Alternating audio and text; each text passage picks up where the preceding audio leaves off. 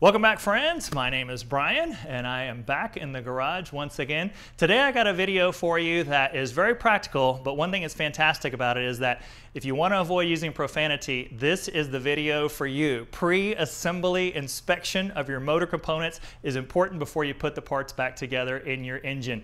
All right, so a couple special things I want to mention up front. One is that this can be a little bit dull. I'm sorry about that. Some of these things is measure, inspect, measure, inspect. So I know it's a little bit dull, but in the interest of trying to help you with the boredom, I added timestamps into the description box so you can move around. If you want to move to a different procedure, one specifically that you're looking for, look in the timestamps. You'll be able to jump around and avoid, the same repetitive stuff that you're going to end up seeing. Another thing, this video is not exhaustive. I've covered 99% of the things that you're going to need in order to make sure that your motor is not warped or worn out or whatever, but it's not exhaustive. There's a lot of inspections that need to be done on a motor. In the interest of that, I have included a link in the description box to the service manual. So some of the procedures like inspecting the oil pump, a couple of other ones that are also a little less important to me, but nonetheless need to be done. I'm just leaving those to you guys to look up in the service manual, but I've got that for you in the description box. Now, that said, there are a couple of important considerations. Now, I try to make my videos appeal to those home shop people who don't have a whole machine shop at their disposal, but still want to get these things done. Now, you're still going to have a certain number of precision tools in order to do this job. Most of them are not super expensive, but you're going to need a dial caliper like this one.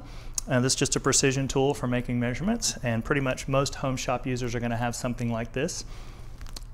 You're also going to need these special telescoping gauge set. Now these are pretty inexpensive, and these are used for measuring the inside diameter of all kinds of things, mostly the cylinder.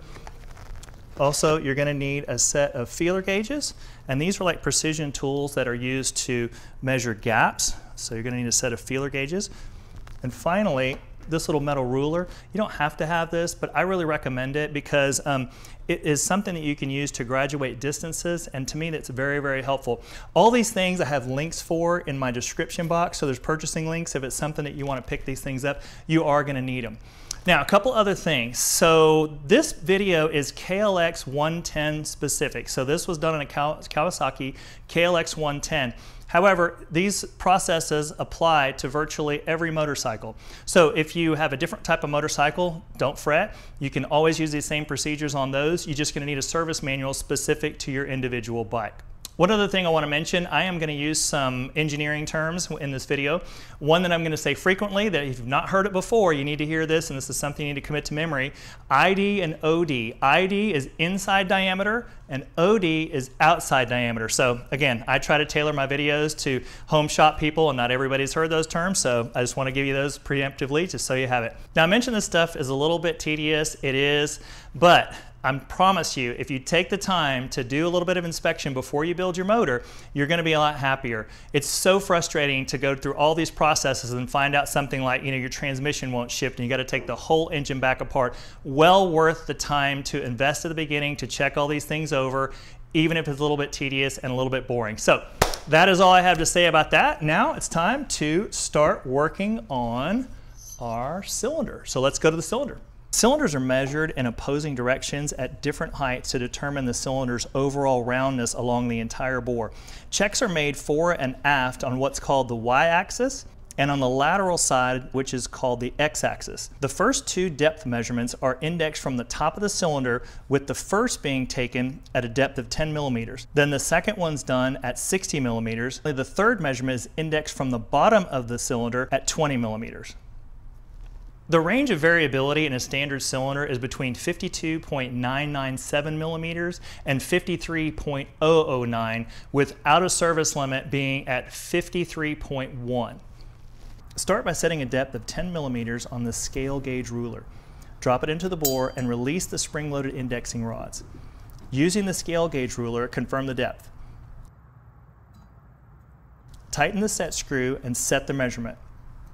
Then roll the tool out of the bore and confirm the inside diameter, or ID, with the caliper. So for this first measurement, the value is 52.98 millimeters, which is just slightly smaller than the factory quoted minimum of 29.997. Now, I've seen this undervalue before and it's never been a problem. My advice is just don't worry about it if it's a very small deviation from minimum like this. Repeat the same process on the x-axis. Next, set the scale gauge ruler for the next step of 60 millimeters. And using the same procedure, measure the y and x-axis. In this case, the y value is 52.90 millimeters.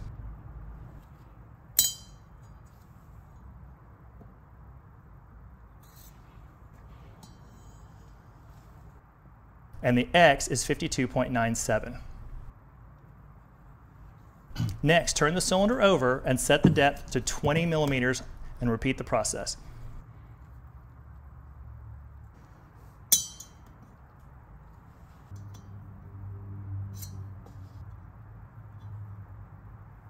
Here my x-axis reading is 53.04, which is close to the service limit. And the x, which comes in at 52.89 millimeters. All right, so while the values are in spec, next we're going to go on to the piston. Now the KLX uses what's called a 3-groove piston.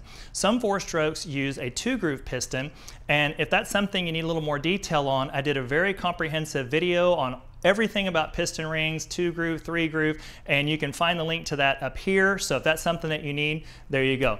All right, so that's it for now. We're going to come back and work on this piston after a short break. I'm going to show you everything you need to know about piston, so be right back.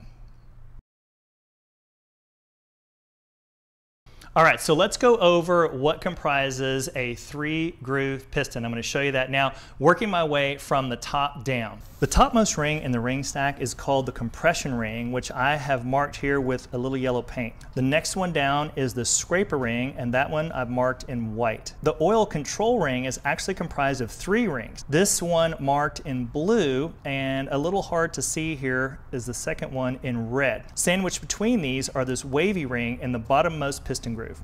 All right, so now let's go over how to check the piston ring end gap.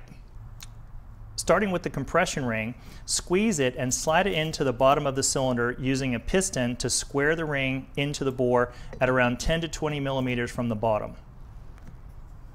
All right, when you're measuring end gap, you're actually taking 2 measurements. So if you're using a new set of rings, you want to make sure that those rings fall into the specification recommended by the manufacturer.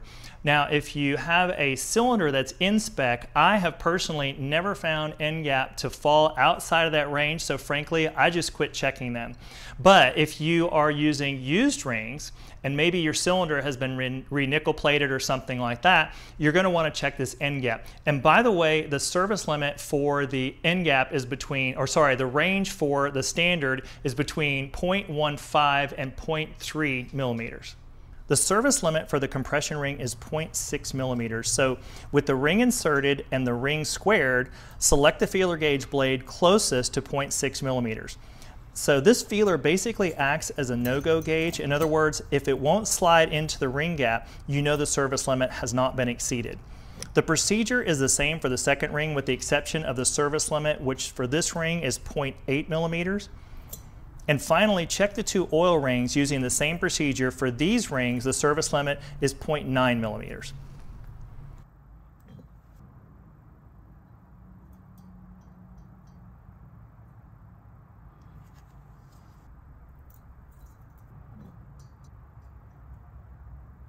Now, if for some reason your end gap is under specification, like you have re-nickel sealed your bore, something like that, if you need to increase the gap, the way that you do this is you take the ring and support it on something flat and firm and file into that gap vertically. Make sure that you're at a 90-degree angle to the face of that opening, and also support that ring, like I mentioned, firmly. Rings are surprisingly brittle and you don't want them bending or anything like that. So just make sure that you support most of the ring and only work through that little channel that you're trying to file down. Personally, I have maybe filed in my life 2 rings, something like that. So it seems like they're always in spec. All right, so with that, we're going to move on to the final procedure on the piston, and that is ring thickness. And on the KLX, the only rings that have a spec for ring thickness are the compression ring and the scraper ring. In this case, the spec for the compression ring and the scraper ring is 0.7 millimeters. Since both top rings have the same service limit, in the interest of time, I'm just going to show you how to measure one. With your caliper, check the thickness near the gap and also near the back. All right, in this case, both values were 0.72 millimeters, which is well within the 0.70 service limit. That is all for the rings. When we come back, we're going to go over the piston, so hang out. We'll be right back. All right, so on to the piston. Now the piston inspection includes checking the groove width, basically, the skirt outside diameter, the bore where the wrist pin goes through inside diameter, and the wrist pin itself outside diameter. So let's start with the grooves. The service limit on the top and second ring groove is 0.9 millimeters. Now the closest feeler that I have to that is a 0.889. So just as we use the service limit feeler as a no-go gauge on the ring end gap and the cylinder, here we know that if the piston groove is within the limit, the feeler won't slide into the groove. So measure both grooves at a few locations to ensure that the no-go gauge won't pass. Now obviously, if the feeler gauge falls into one of those grooves, it's outside of spec and you're going to have to replace the piston. All right, so next we're going to look at the skirt, and this is a really interesting thing. So the measurement for the outside diameter of the piston skirt has to be taken at a very precise 7.8 millimeters from the bottom of the piston. For this procedure, again, use the adjustable scale gauge metal ruler and set that to 7.8 millimeters. Mark the indexing point.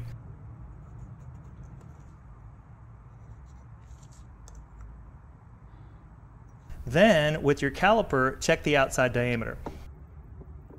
By rotating the piston just a bit, you can ensure that the jaws of the caliper are square with the skirt. The service limit OD for this piston skirt is 52.83 millimeters, and this one measures at 52.94, so it's fine. The next piston check is for the piston ring pin bore ID. Insert the telescoping bore gauge into the wrist pin bore just as you did when you were measuring the ID of the cylinder. The service limit on the piston bore is 13.07 millimeters, so at 12.84, this one is well within spec. All right, so the final inspection is the wrist pin, and the way that you inspect the wrist pin is to take measurements and get those values along several points along the entire length of the wrist pin. As I mentioned, while you measure, rotate the pin to find the high and the low points. The center of the pin, where it passes through the little end of the rod, tends to get the most wear. The service limit for the wrist pin is 12.96 millimeters, so as you can see, this one is bumping right up against the service limit and needs to be replaced. All right, so cylinder's done, piston's done. When we come back, it's on to the crank, so hang out, we'll be right back. All right, on the crank, the first thing we're going to check is the bore ID of the little end of the crank rod.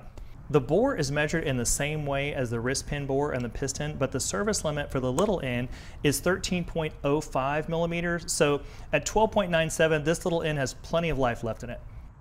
Now on to the big end. The range for this value is between 0.1 and 0.2 millimeters. Now out of spec on this is 0.4 millimeters, so if this feeler won't slide into the gap, this rod is good to go. All right, so all done with the bottom end. Now we're going on to the top end. The first thing we're going to work on is the cylinder head, and we're going to check that for warpage. The service limit on this measurement is 0.5 millimeters. This is a little bit hard to show, but using a machined flat surface, in this case I'm using the base of a Starrett combination square, using a 0.5 millimeter feeler gauge, check for possible gaps by attempting to pass the feeler between the indexing surface of the square and the base of the head. Once you've checked the warpage, a simple way to check to see if your valves are sealing is to take something like this WD-40 and spray some into the port. Then basically just look to see if any of it leaks. All right, so if the valves don't leak, it's time to go on to the camshaft. Now, on a camshaft, you want to inspect this. First, the bearing, make sure it spins freely. And also, you want to be sure that there's no burn marks or any kind of unusual wear on the lobes of the camshaft itself. That's a real common wear spot. Now, if those all look good, the next thing to do is check for lobe wear. When you check the lobe height, you have to rotate the cam back and forth a few degrees to find the absolute high point. Now, each lobe has a slightly different service limit. This one, the intake, has a limit of 28.88 millimeters, and this one comes in at 29.05, so it's fine. The exhaust service limit, very close, but it is 28.9 millimeters, and this one comes in at 29.01, so also well within spec. All right, so next is the rocker arm assembly, starting with the rocker arm pin. And this one you measure in the exact same way as you measured the wrist pin on the piston earlier, taking several measurements along the axis of the pin. The out of service limit for this shaft is 9.95 millimeters, and this one is coming in repeatedly at 9.94, so this one is trash. Next is the bore of the rocker arm. It has a service limit of 10.05 millimeters. To get a good reading, rotate the rocker bore with the caliper end inserted. Now this one comes in at 9.97, so it's still good. On the rocker arm assemblies, just make sure to repeat this procedure for both sides. All right, so that is all for that. Next, we're going to go on to something kind of fun, the transmission, starting with the gears. Look towards the center line of the gear teeth. Worn out gears usually have a shiny, sort of polished looking center line. Look for any chips also on any of the teeth. Look for any wear marks on these engagement pins called dogs. Worn dogs will look kind of like sanded on their face, and the gears into which they engage will kind of have a worn or glazed look like you might see on a brake rotor. Check that the gears spin freely without any run out or wobble, and repeat these same checks on the opposing shaft.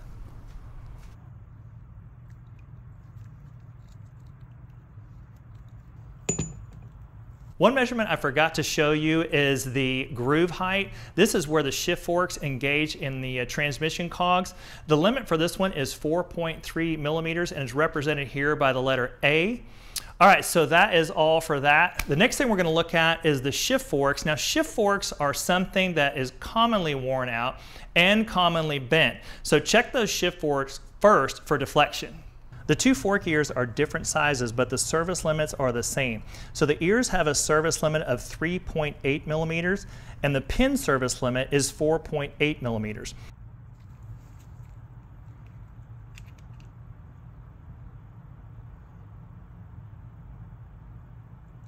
Both of these come in with identical values of 3.91 for the ears and 4.91 for the pin, so both of these forks are good to go. Oddly, the shift fork pins do not have a specification, but they are supported on both ends, on both sides of the crankcase has, but not a bad idea just to look at those and make sure they don't look worn out with the same kind of burnish marks that you might see on something like, say, the piston wrist pin. All right, so final check, and this one is easy, the shift drum. Start by giving it a visual inspection, looking for any gouges. The maximum width of the groove should not exceed the service limit of 5.3 millimeters. Check the groove in several locations along the groove.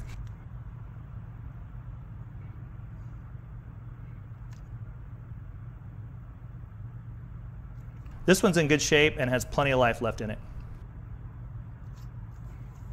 All right, and with that, we are done. Pre-assembly inspection has been accomplished.